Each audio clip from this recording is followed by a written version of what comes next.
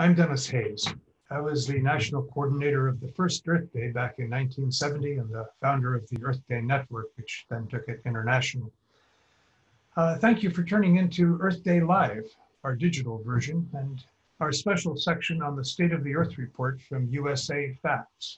I'm just delighted to be joined here today by the founder of USAFacts and the former CEO of Microsoft, Steve Ballmer. Let me briefly discuss the history of Earth Day and the role of hard science and undisputed facts in the creation of the modern environmental movement. Then we'll transition to Steve to talk about USAFacts and describe its new report on the state of the Earth. In the 1960s, Americans became aware of the increasing prosperity as a measure of GDP was becoming increasingly divorced from our sense of well-being. And this perception was rooted in developments in hard science. Ari Hagen-Schmidt at Caltech firmly linked automobile exhaust to photochemical smog. Rachel Carson beautifully summarized the scientific literature linking pesticides to plummeting bird populations, including the threatened extinction of our national symbol, the bald eagle, as well as the California condor.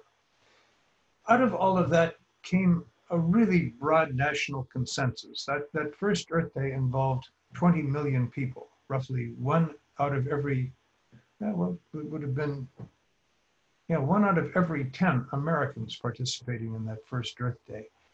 And it led to a series of bipartisan supports of really sweeping environmental legislation. In fact, the first big achievement, the Clean Air Act of 1970, was not just bipartisan, but it was essentially unanimous. It passed on a voice vote in the US Senate and with one dissent in the House of Representatives. And that moved on to the Clean Air Act, the Endangered Species Act, the Toxic Substances Control Act, the Marine Mammal Protection Act, the National Environmental Education Act, National Forest Protection Act, and Resource Conservation and Recovery Act, just on and on and on, with sweeping support across Congress. And the Republican president of the United States, Richard Nixon, set up the EPA with an executive order and appointed Republican Bill Ruckelshaus, who on his own initiative banned lead in gasoline, banned lead in paint, and banned DDT.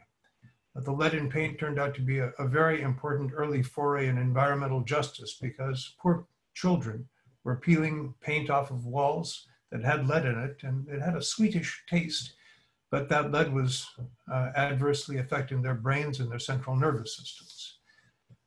The bipartisan nature of this has not always been the case, partly as a result of Nixon's Southern strategy that flipped the very conservative, solidly Democratic South to the Republican Party. And then in the era of James Watt and Dick Cheney, anti-environmentalism came somewhat to the fore. But we still occasionally find bipartisan support, especially for things like solar energy and intelligent diets within segments even of the Tea Party, wherever we have found people who respect science and will pay attention to technological progress. The theory behind USAFacts is pretty straightforward. The United States government collects and publishes a lot of data, but much of it just gathers dust on shelves. For one reason or another, it seems inaccessible to the public. USAFacts gathers that information and presents it in a format that makes it really easy to comprehend. We at the Earth Day Network were delighted to partner with USAFacts on the release of what I think might be its first compilation that goes outside the American border to provide a rich trove of information on the state of the Earth. And to discuss that, let me turn the stage over to my neighbor up here in the beautiful Pacific Northwest, Steve Ballmer. Thanks, Denis, very much. It's an honor to have gotten to know you through this process. The founding of Earth Day and all the impact it has had on society is really quite amazing. You really nailed the mission of USAFacts. We started 4 years ago when I was really trying to understand our government. Where does it raise its money? Where does it spend it? And what kind of outcomes does it get for society? I was looking for something that was as objective, comprehensive, and comprehensible as the kinds of reports that businesses are required to publish about their businesses.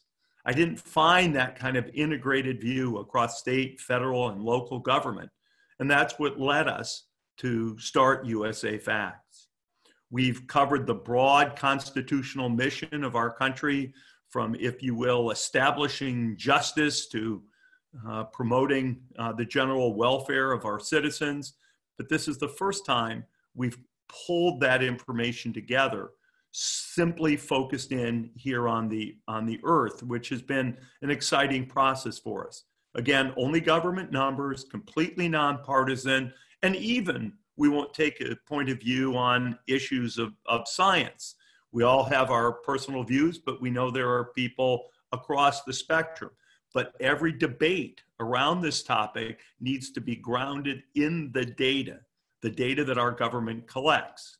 If you go to our site, USAFacts.org, you can see what this unique presentation looks like. As we run here through the site, you can get something of sense of what we're up to.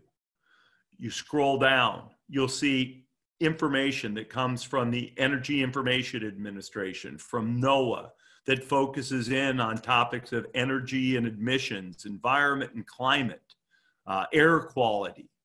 We even have dived into what government really does to support in the efforts to manage and take good care of our environment. How much does government spend? What does government spend that money on? As we looked through the government information, there was a lot that was interesting, certainly to me, who's not an expert in this topic. But even for the experts, we provide a rich database from over 8 different government sources that pulls that information together in a comprehensive and comprehensible way. For me personally, I'll just throw some things out. In 2017, the US ranked 5th among the world's 10 largest economies for the proportion of energy coming from renewables and nuclear. Now, some people say, why do you mix those two?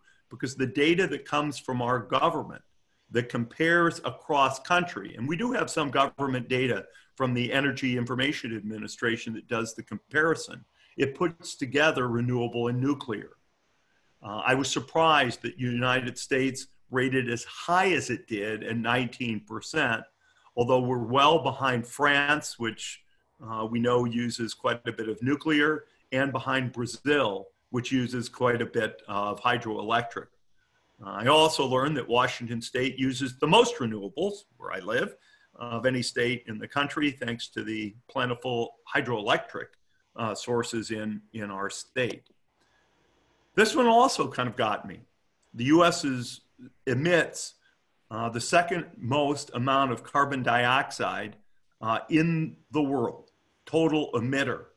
But if you look at the carbon dioxide emitted per person, the United States has actually improved since 1990. If you look here, you can see the increase in China, the increase in India, the dramatic increase in South Korea and Saudi Arabia. The United States has actually gone the other direction, gray to red, gray being 1990, red being what we see in 2017.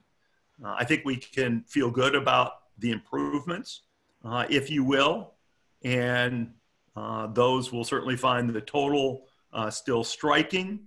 And no matter where people fall on these issues, I think this provides an important perspective, and certainly one that surprised me to no small extent. I'll give you another one that was also interesting to me. We looked at average annual precipitation across the country. Now, this information comes, for example, from NOAA, the National Oceanic and Atmospheric Administration. And we took a look at changes in precipitation versus 1895 to 2019. The last piece of data we looked at on carbon dioxide emissions was from 2017, because unfortunately our government doesn't stay current. But here for precipitation, you can see the numbers. California's had an average drop of 3 inches in precipitation per year since 1895. So we're getting drier in the states in gray and we're getting wetter in the states in dark blue. I might have thought there was more consistency across the country and how these numbers have moved. I know nothing about weather, but I was surprised to see South Carolina in a class with California and Oregon, and Maine to be so much wetter. Now you could say individually, are any of these surprises all that important? Maybe, maybe not. But what we're trying to do is educate people, again, with comprehensive information. And I just picked a few to show you what has been interesting to me. We took a look at air quality. Air quality, I think, is a very important thing. I spend my time between Seattle and Los Angeles. There's certainly a difference in air quality between the two places. But the question from my mind is, what's happened over time with some of these numbers? So here's the information going back to 1980 all the way through to the present on air quality. The dark blue line you see is the average of all places in the United States. But if you take a look in the animation here at some specific data from specific places, you can see as these lines start to change what things look like in various states. You can take a look at what these numbers look like adjusted by population, which is important. You can take a look at regions of the country. Where's the South been? Or even metro areas. This is Los Angeles, which you can see started off the charts, if you will, and has come down to almost the average in the country. Last, I show you Portland, Oregon, which is pretty close to the average, which surprised me, given it's in the Northwest and right on the coast, where at least I guessed we might have quite a bit better air quality. So there's a number of dimensions in here which have surprised me. Certainly one of the things that was most important to check in on is how much money does our government actually spend on environmental and natural resources issues. In 2019, our federal government spent $37.9 billion, but it's only 8% of all federal expenditures. Big number, small number, well, that'll be in the eye of the beholder, but the numbers speak for themselves. If you look at what's happened in spending across a variety of different government departments, again, pink reflects today, gray reflects where we were in 1980. The single biggest thing we spend money on today is civil works, building, structures, et cetera, in this area. The biggest decrease was in money that the federal government transfers to state and local governments for their spending needs and purposes. Interestingly, if you take a look at the spend that comes from state and local government spends about $66 billion on the environment, but over half of that gets spent on parks and recreation. There's a lot in here. There's a lot to take a look at. There's a lot that may grab you individually. One of the things I really encourage people to do across everything in government is to look at things comprehensively. It's easy to think, for example, $37.9 billion is a big number. It's easy to think it's a small number in the context of total federal spend. It's important to be able to look at things longitudinally and to look at all of the issues at the same time to decide how you think about the priorities for our country. Again, I appreciate the partnership with the Earth Day group. Dennis, I appreciate your time today, and we'll look forward to continuing to provide a comprehensive view of government data as it relates to the Earth and our environment. Thanks a lot. Thank you, Steve.